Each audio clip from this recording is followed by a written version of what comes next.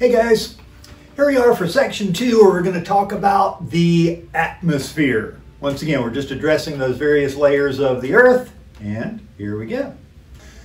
Essential question. I want you to be able to explain the 3 mechanisms of heat transfer within the Earth's atmosphere.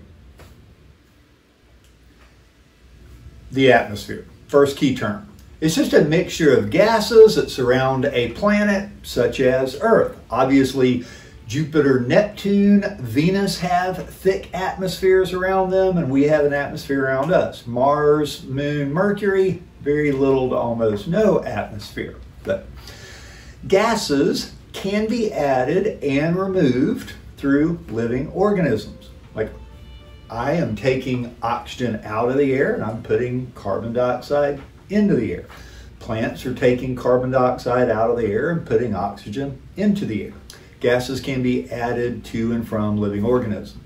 Also, the Earth's natural processes, like volcanic eruptions, these add gases into the atmosphere.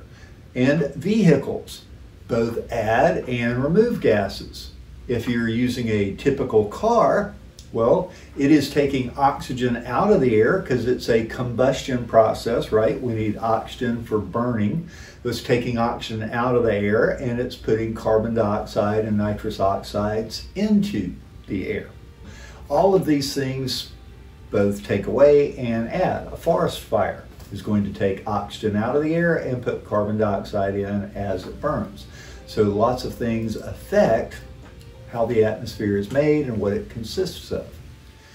Now our atmosphere, specifically on the Earth, we're going to reference, insulates our surface. This insulation slows the rate at which our surface loses heat, and it keeps the Earth's temperature at which things can survive.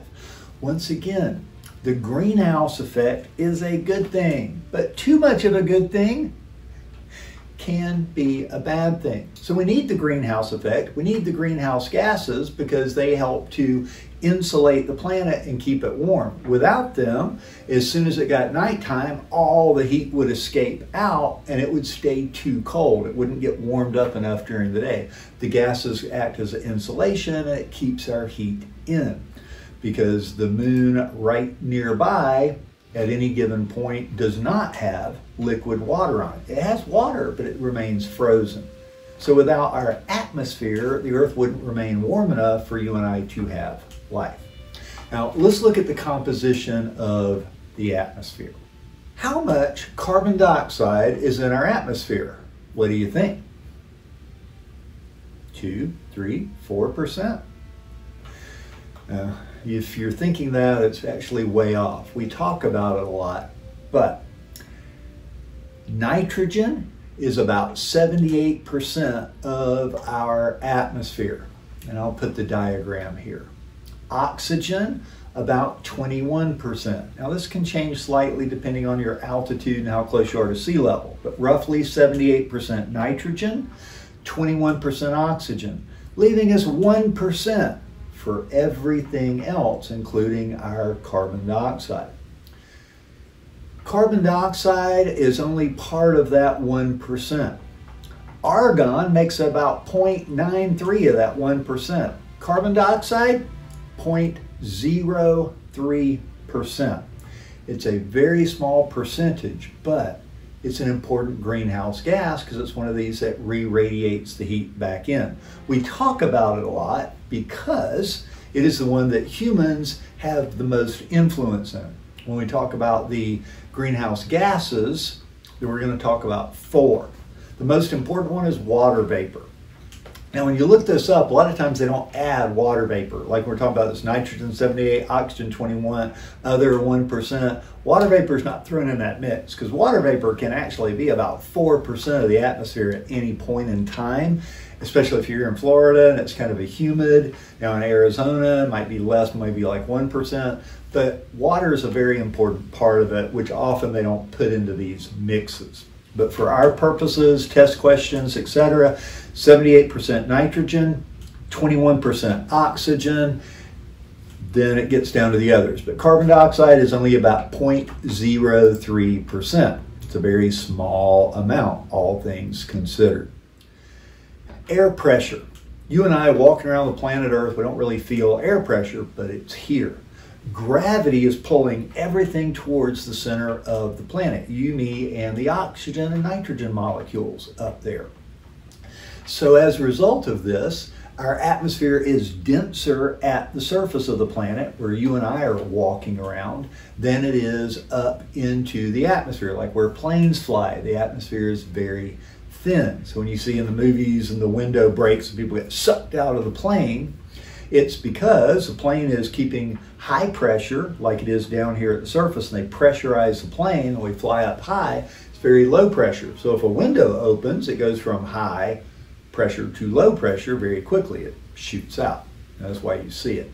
But we're accustomed to the high pressure of living down at the surface of the Earth. So the higher up we go, the less dense the air becomes, and makes breathing at higher elevations more difficult. When people climb Mount Everest, most of them take oxygen tanks with them, because there's a certain point, there's so little oxygen, you can't survive very long, a day or two, but you get in trouble very quickly. Let's talk about the layers of the atmosphere. Just like we talked about the layers in the Earth, we have layers of the atmosphere. And they're dividing based on temperature changes. They're saying, why did we, so we have the troposphere, the stratosphere, the mesosphere, the thermosphere. You think, what's the difference? What makes the line? The line is where the temperature begins to change. Well, I'm going to throw a graph up here just so we can kind of look at, well, not really a graph, but a picture of them. Now what happens in the troposphere, this is where all the weather is, what happens is the temperature, the higher up you go, gets colder and colder and colder and colder. And then when you hit the stratosphere, then the temperature starts to get warmer, warmer, warmer, warmer until we hit the mesosphere, and then it begins to get colder, colder, colder until we hit the thermosphere, where it starts to get hotter, hotter, hotter again. So this is the line. Why we decide where the line on, it's when the temperature begins to shift from getting colder to warmer to colder to warmer again. So we have these four, and let's talk about them in order from the ground up. The troposphere. This is the lowest layer. This is where you and I live and have our being. This is almost where all the weather conditions on the planet exist, within the troposphere. Very little weather is occurring above the troposphere into the stratosphere. It is the densest atmospheric layer of all the ones we talk about, and it only extends about 18 kilometers up. You can give or take, whether it's a high pressure day or a low pressure day, but give take about 18 kilometers from the ground to the top of the troposphere.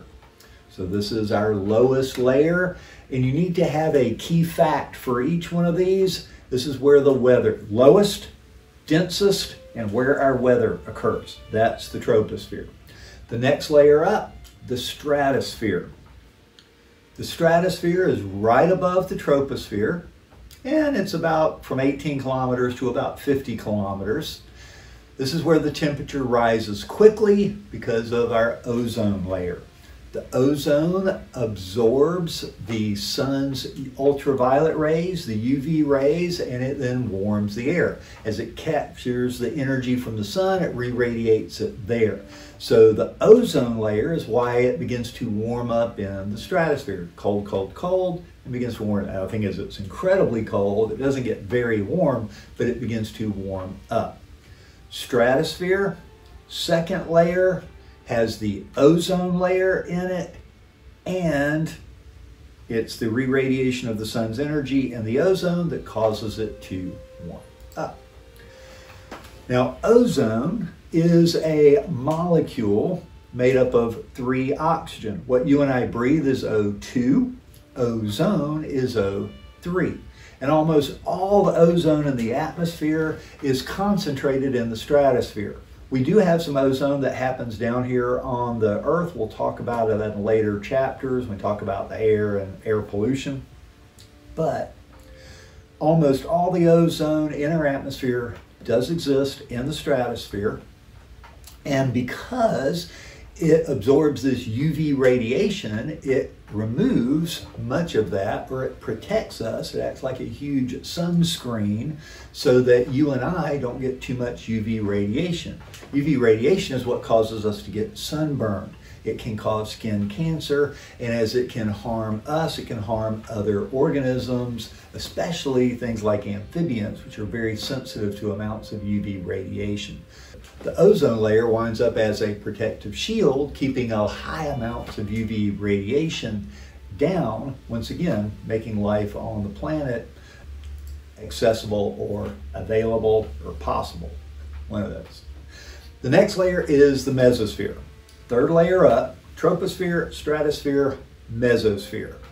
This goes up to about 80 kilometers, so somewhere between 50 and 80 kilometers up. This is the coldest layer of the atmosphere.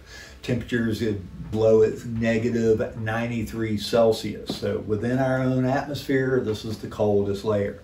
The other interesting fact about it is no mesosphere equals doom.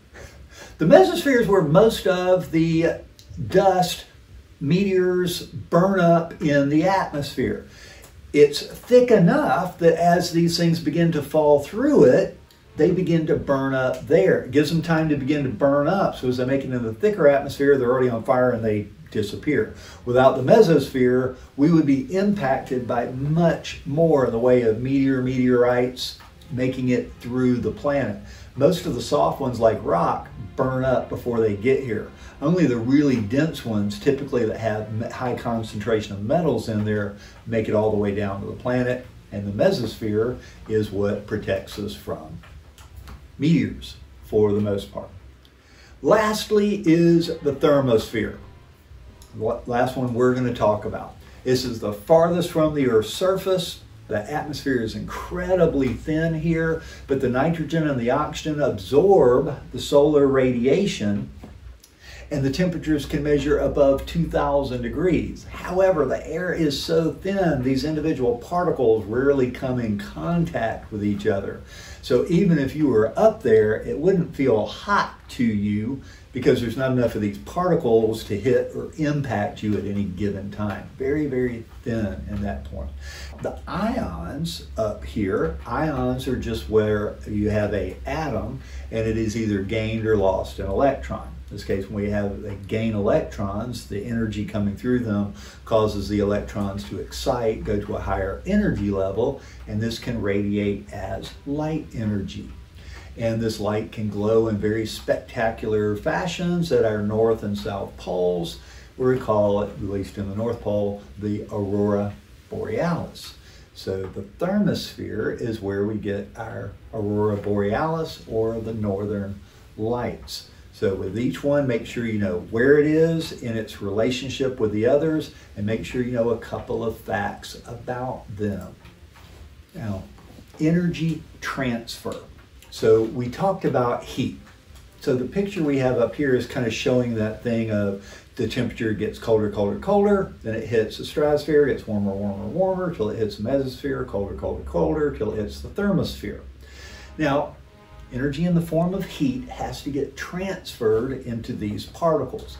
And there's three ways energy gets transferred in the atmosphere. We have radiation. Radiation is being transferred as electromagnetic waves. Now, electromagnetic waves are radio wave, microwave, infrared, visible light, ultraviolet, X-ray, and gamma ray. So any one of these electromagnetic waves can travel in the form of radiation. So they travel across distances. Then we have conduction. Conduction is where you touch it. This is where I put my hand, ow, that's hot. Conduction. So radiation travels across space. Conduction is physically touching it. So one particle is touching another and transfers the heat, or convection. Convection is the movement of matter due to their different densities. Warm air rises and it cools off and then it falls.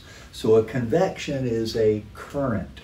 These are the three ways energy can get transferred. Radiation comes through and it warms up a particle. If another particle touches that warm particle, it can transfer the heat. These warm particles can then rise and cool off and I get a convection current. So heat can be transferred up through convection. But these are the only three methods of energy transfer that occur in the atmosphere and anywhere else, really.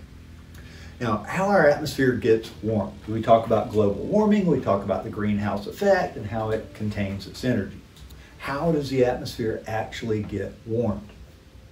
Solar energy reaches the planet as electromagnetic radiation. Once again, one of these forms. For the most part, it comes as infrared, visible, and ultraviolet. So these are the main ones that come that affect us in any terms of heat. So about half of the solar energy that enters the atmosphere passes through it and reaches the Earth's surface. So the sun's coming through, but it has to come through all of this atmosphere. So some of that light winds up getting absorbed by a particle, reflected away from the planet Earth. So it's coming through the atmosphere, lots of particles are absorbing it and re-radiating it before it can really get close enough to you and I to warm the planet, and other bits just get reflected so that energy, that radiation can't make it to the planet. So about 50% makes it through. Remember, the ozone layer up there blocking a lot of the UV light. Too much UV, we have more damage. The rest of the energy makes it down here, and that is what begins to warm our planet. Our planet doesn't continue to get warmer and warmer and warmer because the ocean and the land re-radiates that heat back into the atmosphere. So you wake up in the morning and you walk across the parking lot to go get your mail and you're barefoot and it feels cool. You go out and you're barefoot at 12 o'clock in the afternoon and you're doing the hot dance. You can't put your feet on it. And then back again in the evening at 8 o'clock, it's cool again. So that asphalt heats up very quickly, but it also re-radiates that heat back up into the atmosphere. Well, that heat makes it back up into the atmosphere, and this is what helps temperate the temperature of the planet. Dark-colored objects like asphalt absorb a lot more solar energy than light-colored objects, and they have therefore more energy to release as heat. So this is one reason that we tend to have higher temperatures in cities. We call them heat islands, is because of all this asphalt, this black. They tend to be darker than the surrounding countryside, which is green and doesn't have these types of materials. Sunlight comes through, about 50% makes down, it hits the Earth, hits the particles, the Earth warms up, re-radiates that back up into the air or the atmosphere. Now, it is this continual process of warm air rising, remember the convection currents, and the cool air sinking that moves the air in a convection current. This is what we really know of as wind. The air rises, it cools, it falls. So down here where it's warming and rising, this is wind for us. So as a current of air that gets warmed by the Earth's surface rises, it cools, gets more dense, this moves back towards the Earth until it gets heated and less dense. And again, and this convection current moving the warm air around is largely responsible for keeping it warm and temperate, along with the greenhouse effect. The greenhouse effect is a warming of the surface of the lower atmosphere, mainly the troposphere, and some in the stratosphere. This is where the carbon dioxide, the water vapor, and the other gases absorb the energy and re-radiate the heat. So the heat comes up and the carbon dioxide can absorb the heat, and then it slowly gives that heat back off. It acts as insulation. Without the greenhouse effect, life would be impossible on planet Earth as you and I know it, because it would stay below freezing all of the time. These gases trap the heat and re-radiate it back out. So it warms up on the Earth, mainly down on the ground. That heat rises in a convection current, warming up the particles in the air. They hold on to the heat, and then when the sun goes away at nighttime, they release that heat back out into the atmosphere, keeping us warm. The most abundant, the big four that we'll talk about. Water vapor is the biggest greenhouse gas and the most important one to keep us warm. Then carbon dioxide, then methane, then nitrous oxide. It's the largest amount and the most important, carbon dioxide. Methane, pound for pound, if you will, is the biggest one. It can absorb the most heat, but there's very little of it in the atmosphere. So the big four: water vapor, carbon dioxide, methane, nitrous oxide. None of these exist in high concentrations. Water would be the potential, but compared to nitrogen, oxygen, very little. But it is these quantities that, and it varies considerably because of just natural. We have a volcano eruption, we have more gases in the air. We have a forest fire, it releases more gases in the air. But it's this aspect of industries just continuously running and burning carbon dioxide, well, burning coal, releasing carbon dioxide, that has us concerned. That wraps it up for the atmosphere. Come back next time when we look at the hydrosphere and a quick look at biosphere. Take care, guys.